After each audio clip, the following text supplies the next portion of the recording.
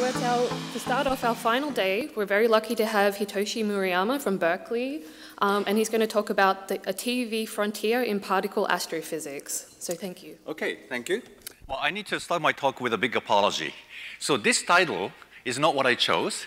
The organizers kept asking me what the title of my talk would be. I never responded, so they put something up.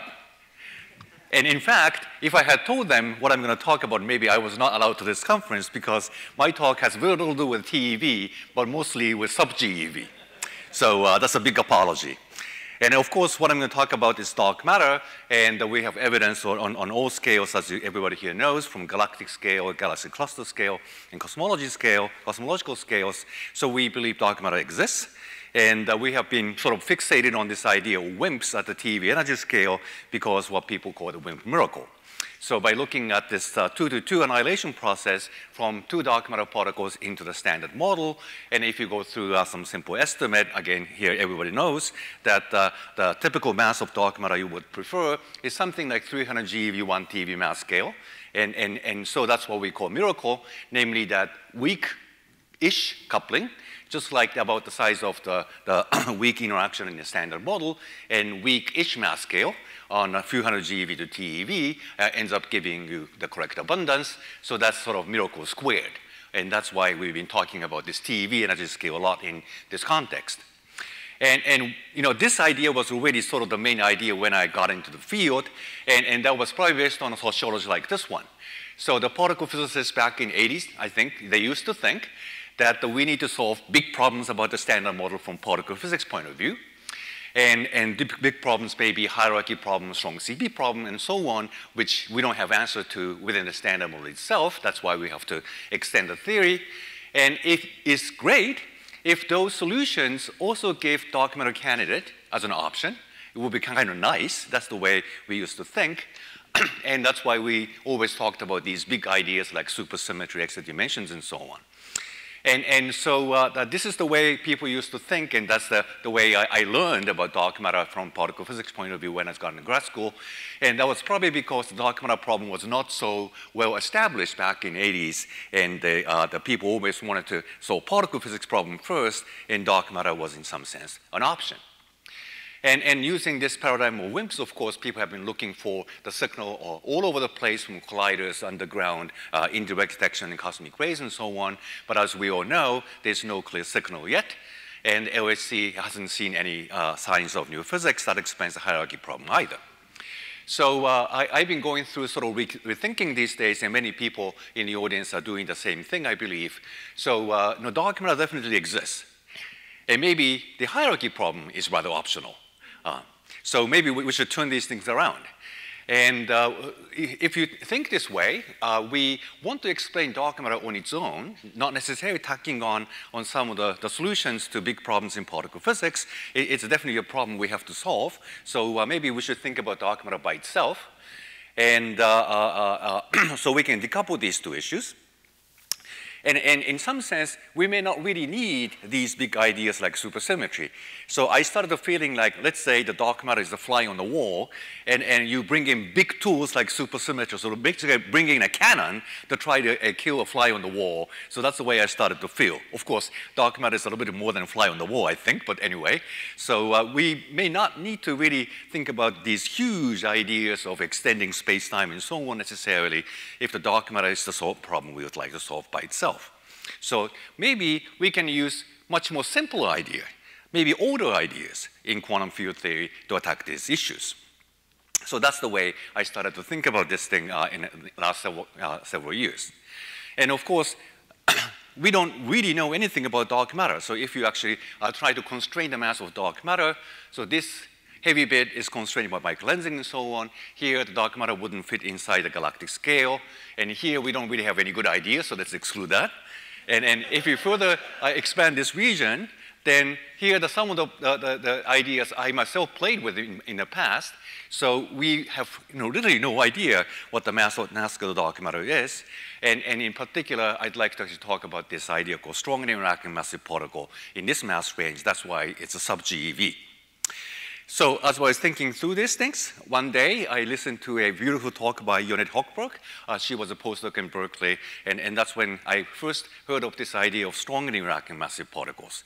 So instead of the WIMP miracle, we'll be talking about SIMP miracle. And the idea is that instead of this 2-to-2 annihilation process, we rely on this 3-to-2 annihilation process to reduce the abundance of dark matter down to the level you actually need for the purpose of getting the correct cosmological abundance. And if you go through the simple estimates, you actually do find that the kind of mass scale you need for this purpose is sub-GeV, like 300 MeV. And so this is actually the energy scale of the strong interaction we know. And also for the purpose of making this 3-to-2 process effective, you also need a strong interaction where sort of typical coupling may be order 4 pi. So this is also a miracle. You have strong-ish mass scale, and you have strong-ish coupling, just in the same way that in a WIMP case, you have the weak-ish coupling and weak-ish mass scale. And that's what these people have already worked out. And this is just a way of doing a simple estimate. So this is the standard case of 2-to-2 annihilation. And you change this to 3-to-2. And the typical estimate you go through is very similar to what you do in a 2-to-2 case. And that's how you end up with the 300 GeV kind of mass scale.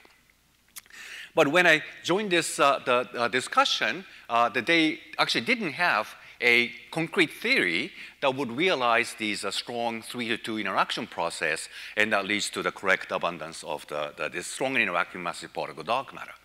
So that's when they joined, and then quickly realized is that all you have to do is to copy strong interaction, just a QCD. The only thing you have to do is to make the mass of the quarks in QCD degenerate. Let's say you have, 3 quarks, up, down, and strange, make them all degenerate. Then you have the bound state pions or kaons, and they're also degenerate. But because these pions and kaons carry the quantum number of the flavor in this dark QCD, they actually end up being stable. And we know exactly what to do to analyze this question because the theory of pions is described by the famous Caillard-Lagrangian. The only thing you need to know is how the symmetry breaks from, let's say, SU4 to SO4 in this case. And then you have this coset space, and then you know what the Lagrangian is. But for most cases of the combination of the gauge group and the number of flavors, you also find this additional term called Vesumino-Witten term. And if you actually look at this, it's precisely 1, 2, 3, 4, 5-point interaction among pions. So that can lead to this 3-to-2 annihilation process. And then the rest is to just go through it quantitatively to make sure that you get everything correct at the end of the day. So that's the idea. And the simplest theory you can actually write is really, really simple. So this is the simplest theory you can write.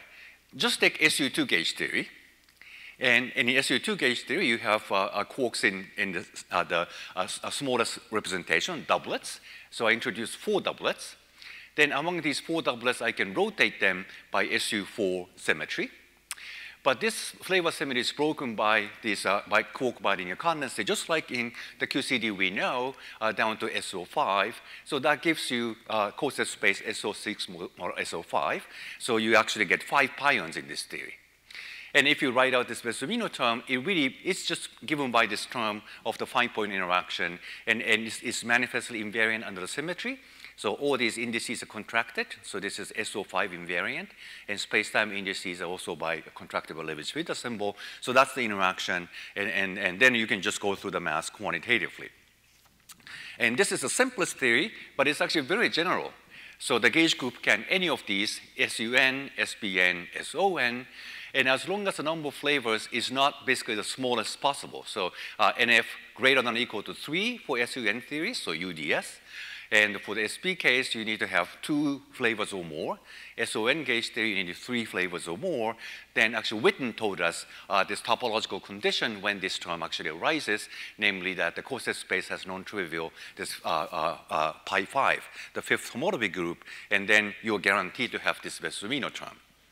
So this is actually a very general theory. It's just a copy of QCD, and that just does the job without doing anything really on top of it. And we also later realized that here we are talking about pions as the bound states that lead to strong interaction. but also it could be a non-abelian vector bosons that we recently actually worked that out with these additional people, even though I'm not going to actually talk much about it today. So, so it's actually a very general idea, it turns out. So then the theory is basically just a copy of QCD, and you add the mass terms to quarks and just keep them degenerate. And then theory confines, so you turn into this chiral-Lagrangian description together with this Wessel-Wiener term.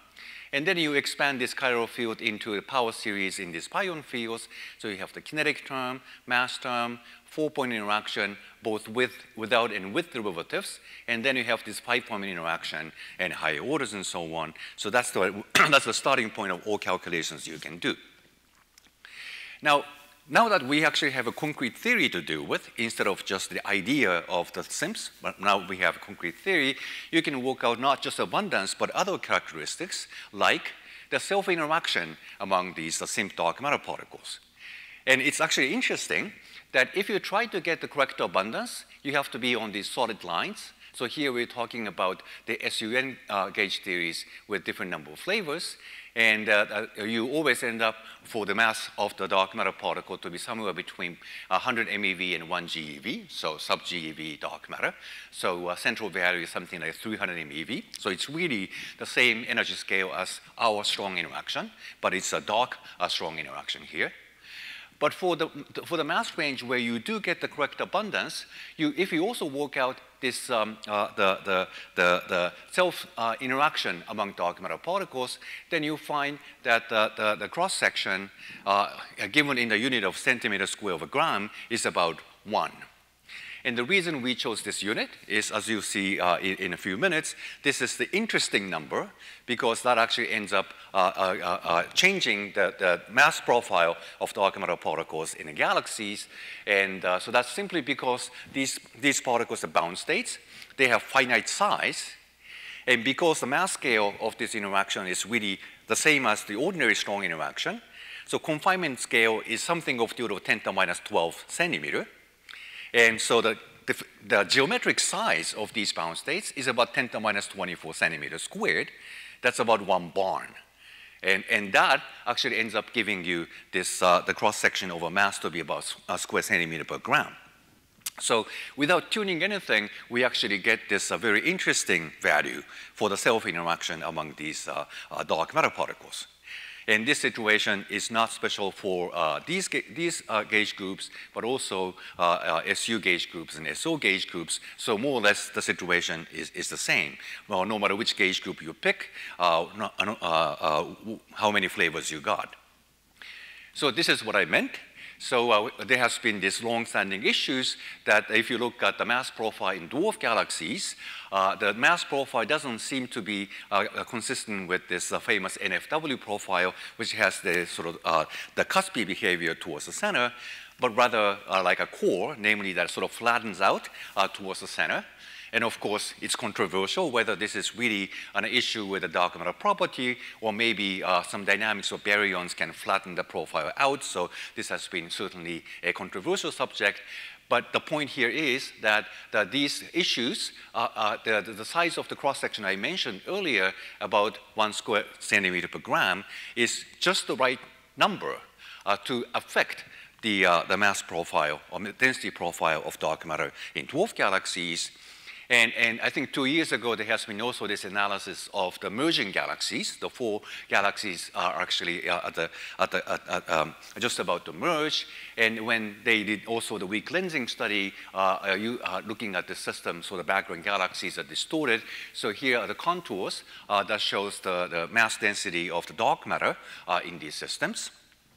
And what's going on is that the luminous matter here and the dark matter are slightly offset. And one possible explanation for this is to assume that dark matter does have a self-interaction, so that basically gives the pressure of the dark matter gas so that the dark matter can be pushed back relative to the luminous matter that is actually moving forward to merge with the other galaxies. And again, in this system, the kind of cross-section that might explain this behavior is about the same, about 1 square centimeter per gram. So this indeed is an interesting number, and this theory automatically gives you that kind of size of the self-interaction.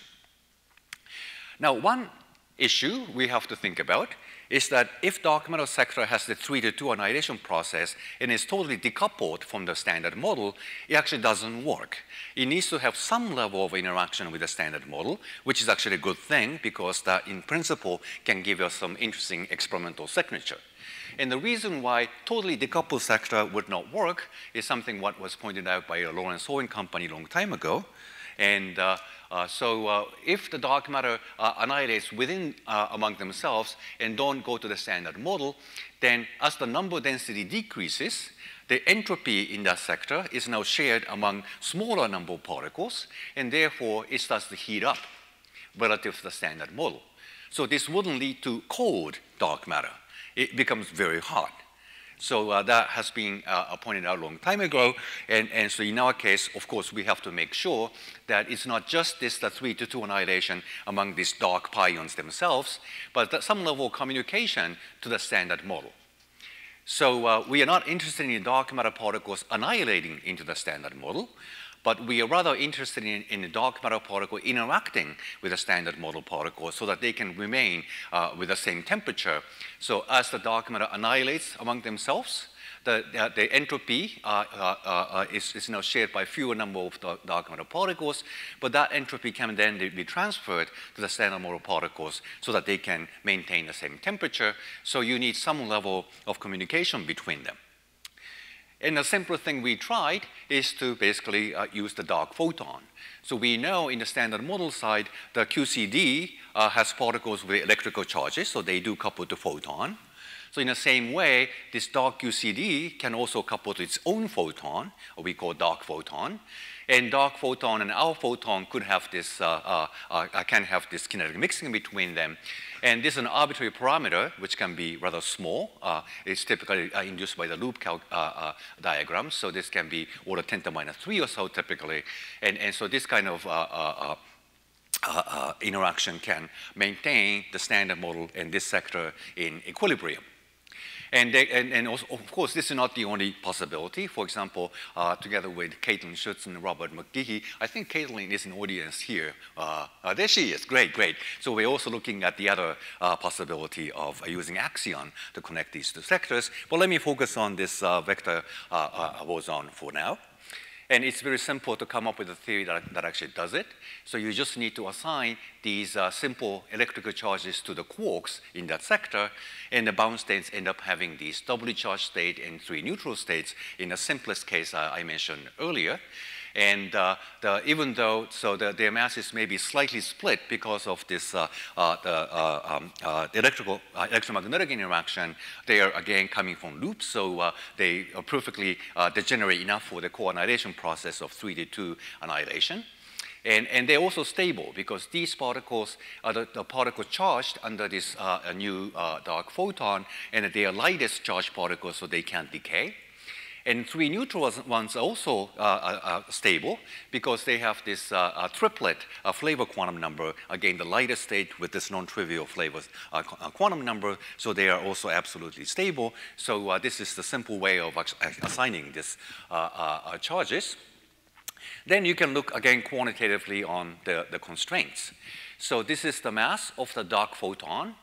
And certainly, we don't want these dark pions to annihilate into this dark photon, which can then decay into E plus or minus, for example. So we want to be actually above this line. So this dark photon has to be heavier than, let's say, a few hundred MeV. And this epsilon is the size of the kinetic mixing. So when this kinetic mixing is large, then we might have already produced this dark photon at the collider experiment. So you exclude this large coupling up there.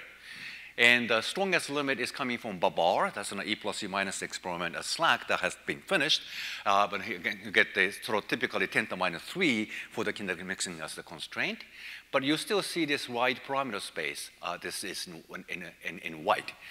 And if you go below this line, this kinetic mixing becomes too small to maintain the equilibrium between the standard model and the SIMPs. So that's why we need to be sort of in this triangle region.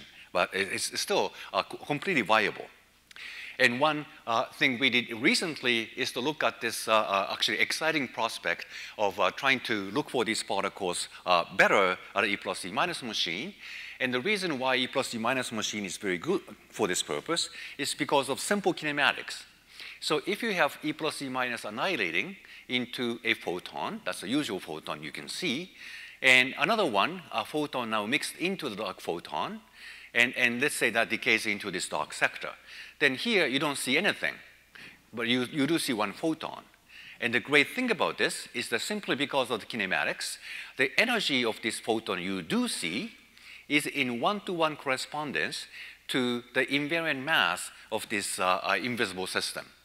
So if you measure the energy of the photon, you can tell the mass of this invisible system.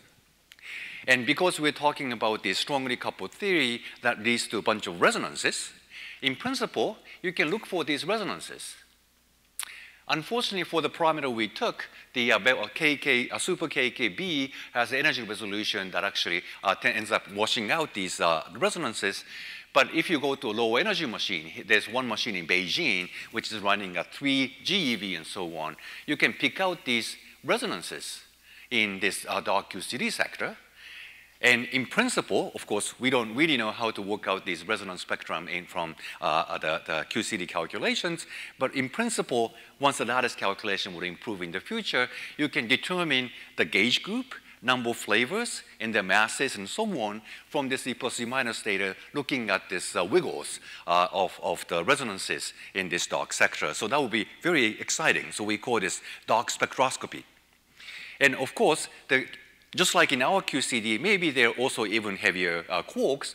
In that case, those states can also show up at the super KKB as well. So this is just the example where we're putting the same mass as the charm quark in a dark sector. Again, you don't see them, but you can still see these bumps within the energy resolution of the experiment. So that allows us to get into this range of the parameters. So it's getting actually quite sensitive to this experimental signature. Now, only one bit about TeV energy scale, because this is a TeV particle astrophysics conference. And of course, we are still looking for the signal of any new physics that might solve the hierarchy problem. And there's a very tight constraint, as everybody here knows. But most of these tight constraints are on colored particles, like gluinos, quarks, and KK gluons, and so on. So if there were a solution to the hierarchy problem that doesn't involve extra particles with color, then we could still be in business of actually addressing the hierarchy problem. And the famous example of that type is called twin Higgs theories. So this is actually a slide I borrowed from Ronnie Harnick, who actually was one of the initiators of this twin Higgs theory. The idea is that I have standard model here, and I have a copy of the standard model, and then you require Z2 symmetry to swap them against each other. And this is pretty much the only thing you need to do. Then it turns out that the potential in the Higgs sector has actually a rather large symmetry, like SO8, accidentally. And that large symmetry is broken by the expectation value of the twin standard model by a large expectation value F. Then the standard model Higgs boson turns out to be one of the Nambu-Goldstone bosons. So they are guaranteed to be light, protected by the symmetry. And that's one way of trying to solve the hierarchy problem without introducing new colored particles. So in this twin standard model, you have twin QCD, twin top quark, twin weak interaction, and so on. But they don't carry our color or our standard model charges. But nonetheless, you can actually go through these loop calculations and show that these bad quadratic divergences actually cancel against each other. So it is a solution to the hierarchy problem. But for the hierarchy problem, the only important couplings are top Yukawa coupling and SU2 gauge coupling. And for the lighter generations, Yukawa couplings are so small, so they are not really required to cancel against each other. They're already small to begin with. So you can fiddle with the mass spectrum of light generations without screwing up this mechanism. So let's say up-down strange quark can be basically arbitrary. So we could actually, in principle, use this twin QCD in this framework as our dark QCD to produce the same dark matter. So it's quite natural to think that this twin Higgs actually doubles up for both purposes, namely to address the hierarchy problem and also give you this new kind of dark matter candidate at the same time. So for the simplicity, let's choose, for example, UDSCB to be all degenerate. Let's assume there's no CK mixing. Then all of the quarks are stable. You have this big flavor symmetry. And also make all the leptons heavier than them, so that like GeV, so that pion cannot decay into leptons. So once you turn on the weak interaction, pi plus can decay into mu plus neutrino. But if they're heavier, then of course that wouldn't happen. And I can also choose the hypercharge assignment in such a way that it's evanescently anomaly free, because it depends on the usual hypercharge in B minus L, so that all quarks and leptons have charge plus minus 1/2. So the neutral pion, for example, UU bar minus DD bar, doesn't decay into gamma gamma, because triangle diagrams are both 1/2 squared, but they come with the opposite sign. They cancel against each other, so the neutral particles are stable. So this way, we could, in principle, address the hierarchy problem at the same time. So I declared that let's not talk about hierarchy problem at the beginning of my talk, but I came back, and in principle, we can address that as well. So here's the conclusion. So this is a surprisingly an old theory, nothing as big as supersymmetry extra dimensions, but can address the, give you the viable candidate for dark matter. So we're talking about actually simple miracle cube. Mass scale is the same as our strong interaction. Coupling is about the same as our strong interaction. And the theory itself is basically the same copy of the QCD. So this is the miracle cube, which is better than WIMP miracle, which is only 2 miracles. Here we got 3. And it can solve the issue with the dark matter profile, especially in dwarf galaxies and in this merging galaxy system.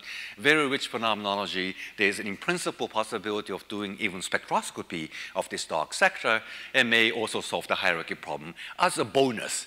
So now it's the opposite direction, but we try to solve the dark matter. As a bonus, we may end up solving the hierarchy problem at the same time. Okay, thank you.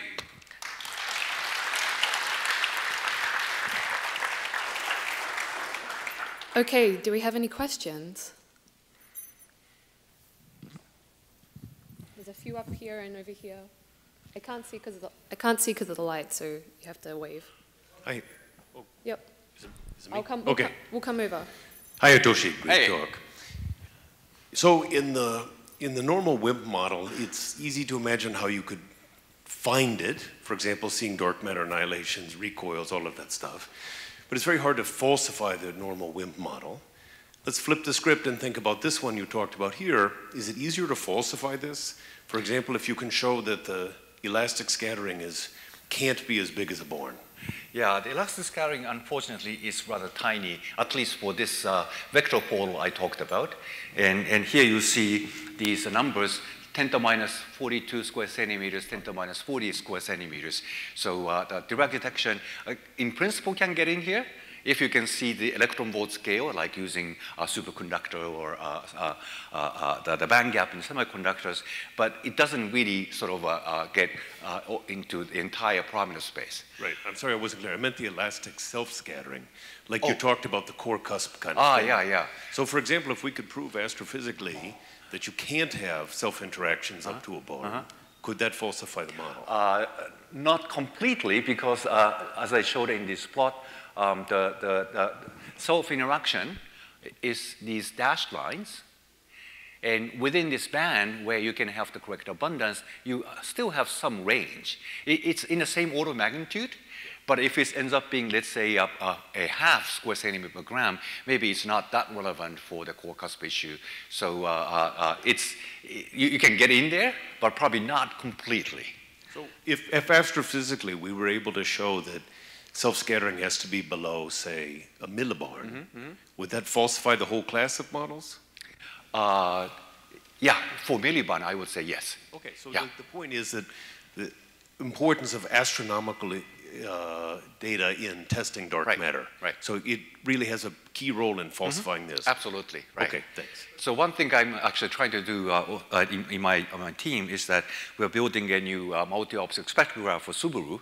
And for that, we can actually map out the velocity profile in a nearby dwarf galaxies in a very efficient manner, because you can take spectrum 2,400 of them at the same time. So we hope to do a much better job in really trying to see if there's a discrepancy between the mass profile and the simulation. And as I also understand that the hydrodynamic simulations are also getting better. And if there's a baryonic physics that blow out these cups, then that should show some consequence on the chemical abundance of these stars, which you can also see. So hopefully we will learn actually a lot more about that on a 5 to 10 year time scale.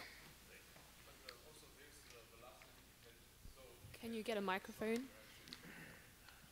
Wait for the microphone. So there could be velocity dependence, so you can have strong interaction in the early universe, then it freeze out. So it wouldn't affect the late time perturbation. So it's possible to make it work out still. Like, you know, theories are smart. So yes, is this on? So I wanted to ask you about your claim of making pi unstable by just killing off the chiral anomaly. So even if this happened in the standard model, pions would still be unstable, because in the chiral limit, right, the decay is governed by the anomaly, but generally you have some spurions that coming from higher dimensional operators that are controlled by the quark masses, and so you know, I think it's important to keep in mind, I don't think this is the case for all the SIMP models, but for certain classes of them, you kill off the chiral anomaly, but in general you would still expect these neutral pions to decay. So they could. Actually, in this example I mentioned earlier, this is still very much work in progress, but when you use this twin Higgs theory and make UDSCB or degenerate, so as long as you're looking at the pions among the down-type quarks, so they are not totally protected by weak interaction, but the bottom quark actually can go through top quark. There's a special, violates the flavor symmetry, so it can actually annihilate into the standard model.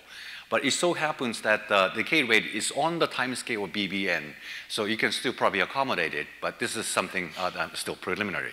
So once you actually start breaking these flavor symmetries at some level, you're completely right, you need to really check whether they decay on cosmological time scales, and sometimes they do, but if they are within the certain interval, they could still be okay. So that's what I'm trying to show.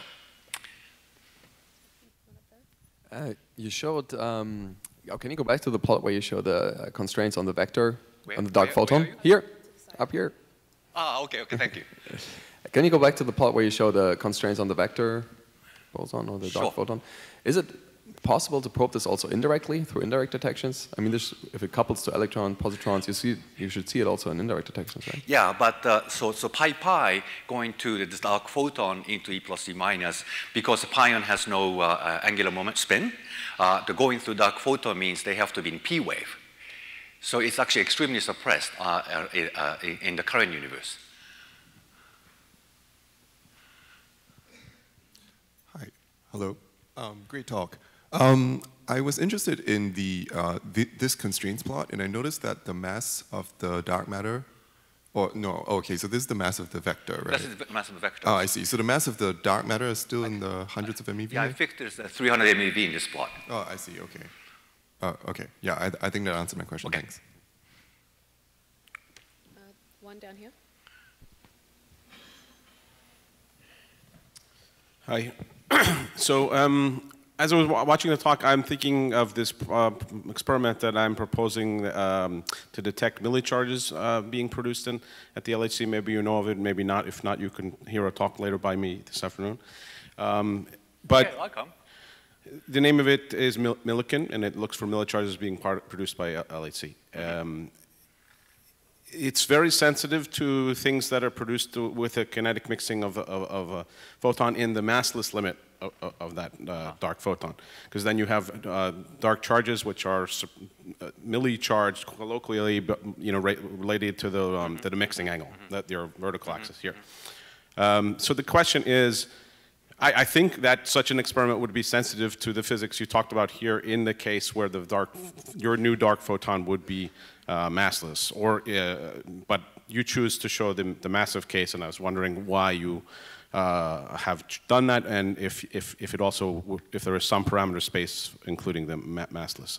And the reason I assume that dark photon is massive is because we wanted to avoid this process of pi annihilating into a dark photon, which then further coupled E plus E minus.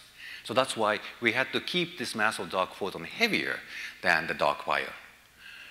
So unfortunately, I don't think there is a parameter space where the dark photon is massless in this context, unless coupling is incredibly tiny. Sorry, Hitoshi. Can you just elaborate why that process is so bad? Pi goes to pi v? Oh, it may not be bad. So if this is actually an important process, then the freeze-out mechanism is not this 3 to 2. So we just focused on the case where 3 to 2 is a dominant freeze-out mechanism. But you're completely right. Maybe this is the dominant mechanism, and you could still have the correct abundance at the end of the day. So in other words, the SIMP mechanism is only realized above that. That's right, line. right. But it doesn't necessarily say that the lighter dark photon is bad. Yeah, thank you. We just didn't look at it.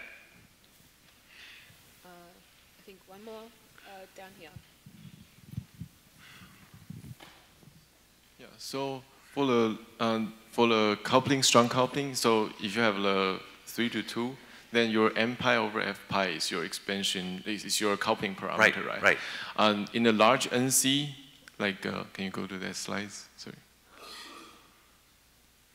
For example, this. Yeah, so in a large NC, like if you make your f pi to be small, then your mass of your row meson will also be small. They might break the chiral perturbation. So I'm just saying, yeah, this one, the perturbativity bound might be actually lower. Maybe, yeah. So I want to ask you, do you have some idea of having like that theory that don't have to go to like a perturbativity bound? The weakly interaction, weaker interacting. Yeah. So one thing we did look at is this different idea that the SIMP is actually not the pions, but rather a non-heavily engaged boson became massive by Higgs mechanism. In that case, coupling doesn't have to be at least huge. It's order 1. It actually works. So that is more controlled. Right. More sort of perturbative. Okay. Thanks. Good. So my job was to poo-poo a TeV scale in TeVPA. So I did my job, and now John is unhappy, I'm sure. But anyway, I'm done. Okay, thank the speaker again for a great talk.